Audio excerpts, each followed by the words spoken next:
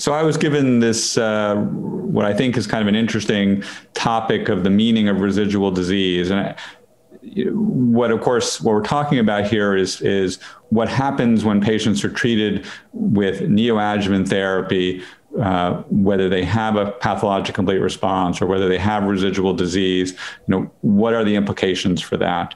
And I think this has become very important these days because neoadjuvant therapy is now commonly used. In fact, it's really the standard of care for patients with triple negative breast cancer, with stage 2 or higher cancers, or HER2 positive stage 2 or higher cancers. The guidelines from St. Gallen previously have made it very clear that we should be treating patients with that clinical presentation with neoadjuvant therapy.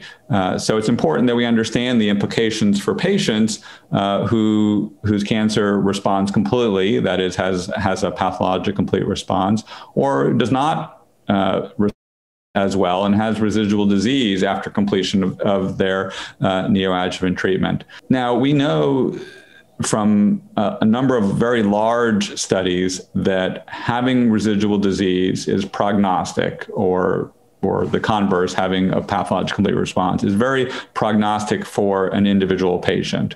We know that those patients who have a pathological complete response have substantially better outcomes than those who do not, particularly for patients with hormone receptor negative HER2 positive cancers and for triple negative cancers, where the prognostic value of PCR is the strongest. And we also know that patients who have residual disease after neoadjuvant therapy can benefit from escalation of their treatment if they have triple negative or HER2 positive breast cancers.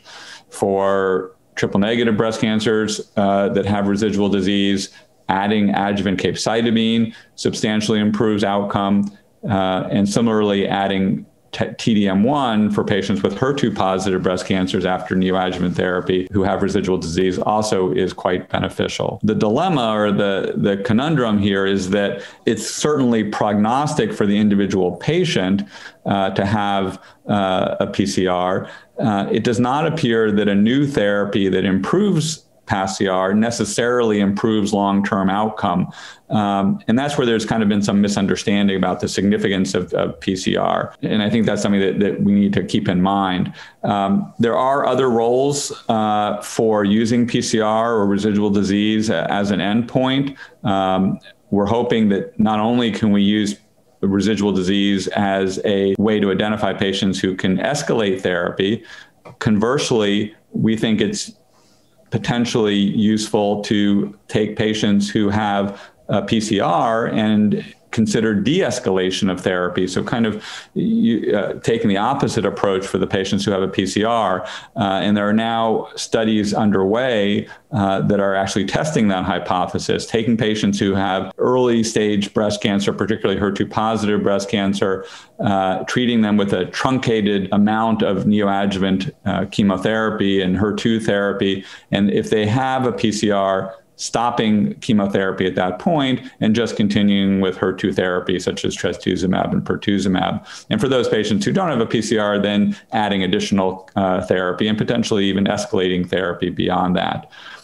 So there are now in the United States a large cooperative group study that's testing that approach, whether we can use PCR to de-escalate therapy. And there recently was reported at San Antonio last year a pilot study showing that that approach is actually quite well received by both patients and investigators. And so I think that does bode well for such de-escalation approaches, and we need to prove that this does lead to good outcomes and less toxicity than our current standard. I think lastly, in terms of the importance of residual disease, it can be a window into potential mechanisms of resistance.